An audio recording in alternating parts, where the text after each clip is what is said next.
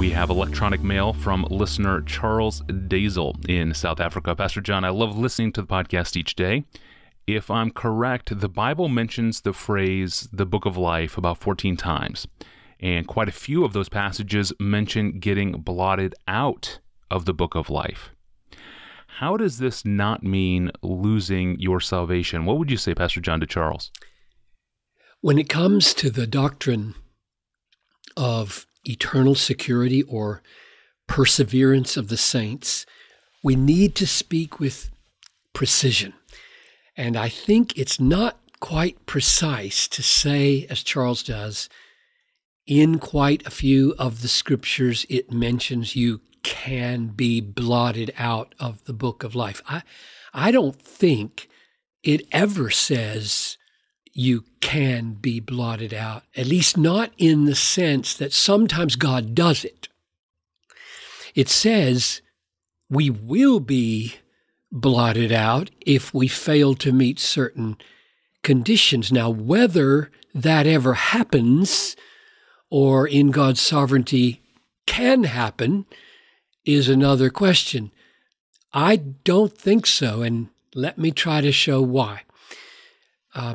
The book of Revelation is the book that refers to this most often, and it's the book that has the text that sounds most problematical, I think.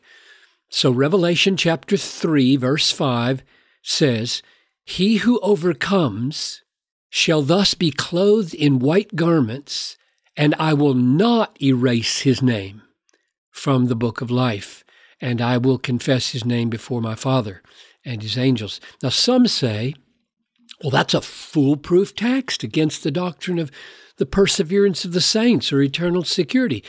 They assume that when Revelation 3:5 says that God will not erase a person's name from the book of life, it implies that he does erase some people from the book of life, and that these people would once be born again, justified, saved, and nevertheless, in the end, condemned, lost, perish. In other words, they lose their salvation on that reading of that verse. But is that a true assumption? The promise, "I will not erase his name from the book of life," does not necessarily imply that some do have their names erased. It simply says to the one who is in the book and who conquers in faith, "I will never wipe your name out." In other words, being erased is a fearful prospect which I will not allow to happen to those who persevere. In fact, there are two other passages in Revelation that teach that to have your name in the book of life means that you will most definitely persevere and conquer and thus meet the condition not to be blotted out. For example, Revelation 13:8 says this, "And all who dwell on the earth will worship the beast. Everyone whose name has not been written from the foundation of the world in the book of the life of the Lamb who was slain." Now that verse teaches that those whose names are written in the book of life definitely will not worship the beast. That's what it says. In other words, having your name in the book of life from the foundation of the world means God will keep you from falling. He will cause you to persevere in allegiance to God. Being in the book means you will not apostatize. You won't forsake the faith. Same point in Revelation 17:8.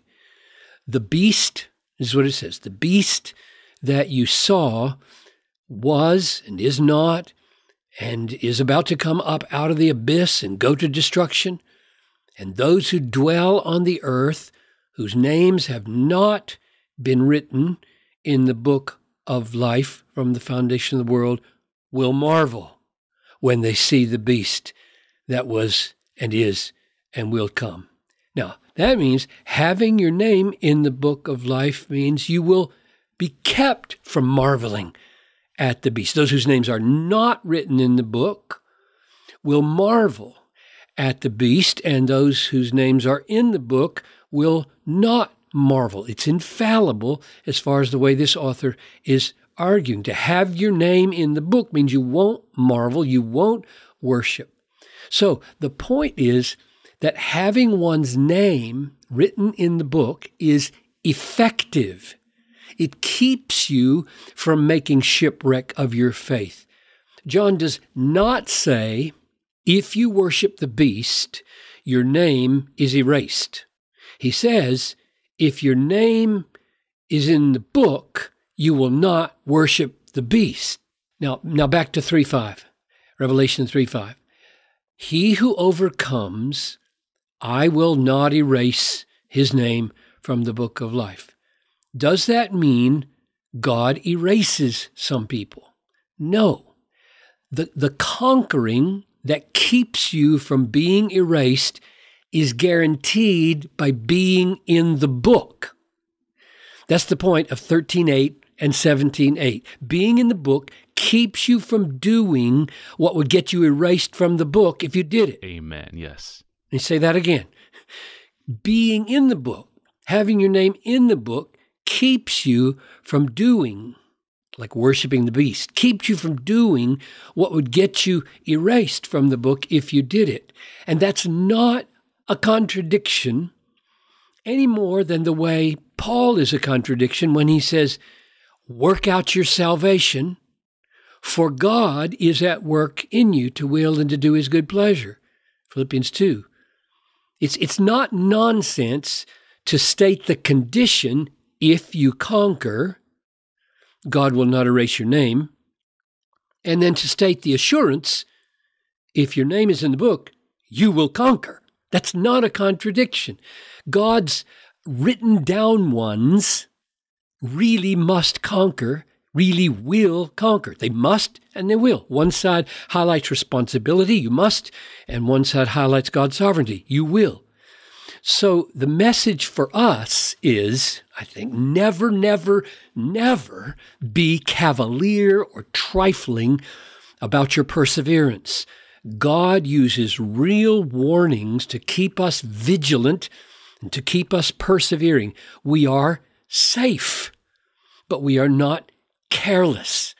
That's the point. Press on to make salvation your own, as Paul says, because Christ has made you his own. Safe but not careless. Well said, Pastor John. Thank you. And we love to hear from our international audience like Charles in South Africa.